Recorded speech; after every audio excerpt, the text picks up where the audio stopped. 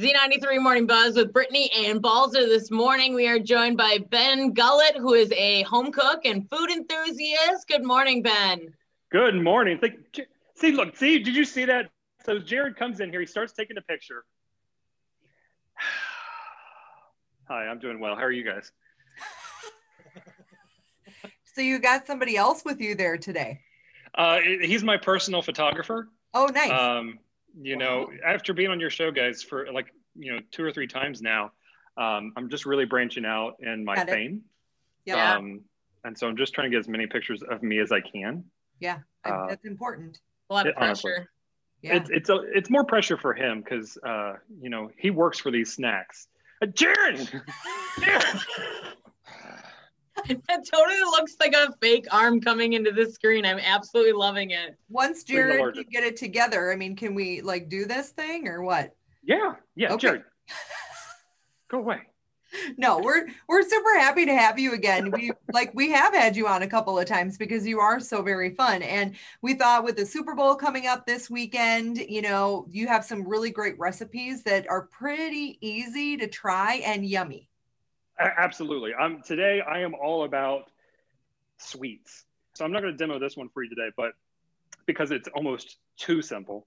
All it is taking chocolate chip thinsters, which are these really great, crunchy, thin cookies. But all I did is I laid out a piece of like a sheet pan, covered it with a sheet of parchment paper, crushed these thinster cookies with an inch of their life, and then using a double boiler, or in my case last night, also a microwave, just melted down some semi-sweet chocolate. That's the kind of chocolate you want for baking. You don't want like a cookie or a candy bar or anything like that. You're going to stick it in the microwave, or a double boiler if you're fancy, that's fine too, 30 seconds, and just keep stirring it every 30 seconds because you want to keep a good close eye on it. Even if it was a double boiler, you got to keep stirring, keep a close eye.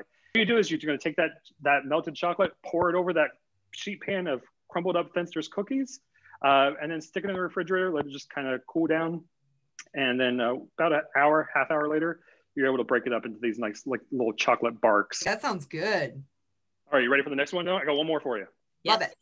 All right, we're gonna make puppy chow with Southern recipe small batch pork rinds. So today, I know it's strange. Even last night, I'm going, what are we doing? I love it. It's actually kind of tasty.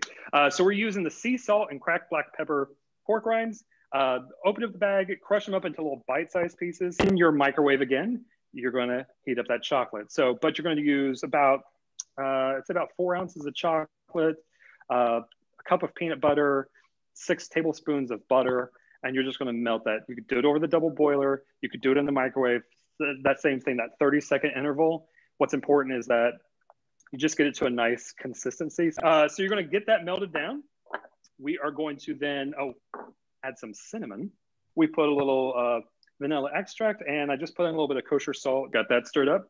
We're going to add our pork rinds all crumbled up into these nice little pieces. And you're really just trying to stir this until it's completely coated in chocolate. You want all those pork rind pieces to be covered. Once you've got that nice and coated, you're going to take a bowl. Now this is like a not really sugar. So if you're trying to be keto, the chocolate chips that we used are actually no sugar added. The peanut butter, it's going to be a little bit light, but peanut butter is really good for keto. And then this non-sugar sugar. So you could do it that way, or if you're just really going for deliciousness and you just want the pork rinds, go sugar all the way, baby. So just like you got all the pork rinds covered in chocolate, we want all of the chocolate covered pork rinds covered in this non-sugar sugar. Once that's good, you're going to take another sheet pan, still with parchment paper. You're going to lay this thing out, spread it nice and evenly. Let it come to room temperature, since the chocolate and the peanut butter, that mixture is still a little warm. Room temperature. And then once it's that way, you can break up all the pieces just like you do with the chocolate bark. But now you've got your puppy chow in little small bite-sized pieces, pork rinds covered in chocolate and peanut butter. And butter.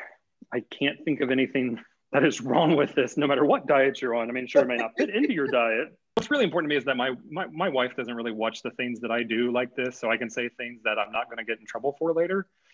But she's been working out. She's really, on a good trend. She's trying not to eat so many sweets. That's really making me feel bad about myself because I'm just a big fat hairy guy, and I can't keep up. So these are really good to make if you want to slow your wife's progress down. Yeah, that's just true. Wow. Yeah, I'm full of great advice. I feel like if you were a good husband, you would eat them alone in a closet somewhere as to not tempt her, but still get that enjoyment for yourself, right? Yes, but it's Valentine's Day. You're trying to do things together. Every other day of the week, I'm definitely in the closet eating these things. Sometimes I haven't even mixed them together. I'm just putting everything into a bowl, not heated up. Yeah, exactly. And just sort of scooping out. I look like a mess.